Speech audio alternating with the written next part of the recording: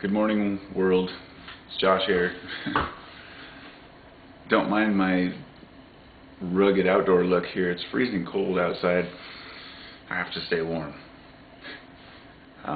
For those of you who aren't aware of this, and I've spoken in the past about Venus, and I don't really like to bring astrology and astrotheology and astronomy into my videos very often, because it seems like there's quite a wide variety of interpretations for these things.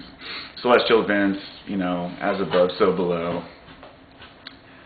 And so I choose to kind of just leave that one on the table, because it's very open to interpretation, all the symbolism. We know this, but there's one thing in particular I've mentioned in the past, that one of the planets, I was talking about Venus a while back, and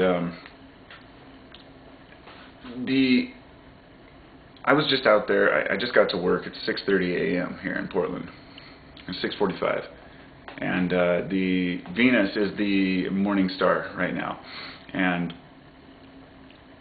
what happens is, for those who don't know, and this is kind of interesting, Venus, of course, follows the orbit of the Sun, or orbits the Sun inside the Earth's orbit. So therefore, depending on where its position is relative to the Earth, sometimes it will be seen as the morning star. Sometimes it will be seen as the evening star. So right after sunset, you might see a really bright star in the sky. That's usually Venus. And in the morning, just before sunrise, you'll see the same thing. And the ancient Greeks had different names for these, and they believed they were actually separate entities.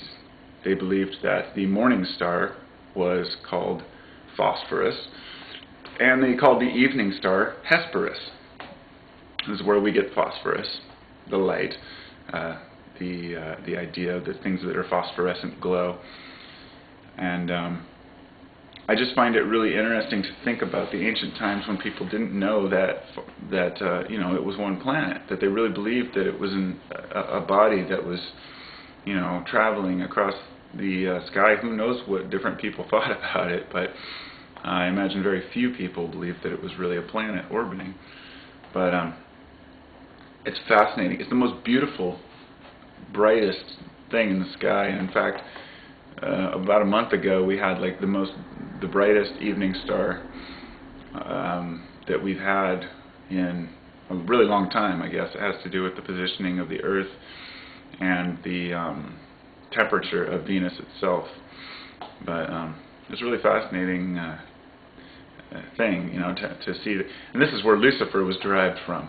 The whole idea of Lucifer was pulled out of this ancient myth about Phosphorus and Hesperus, and because the morning star is also known as Lucifer.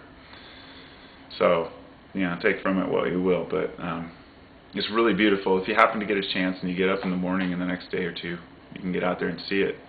If you get up as early as I do, you might enjoy it, but I don't get up this early unless I have to. So I hope everybody's doing well, and peace out.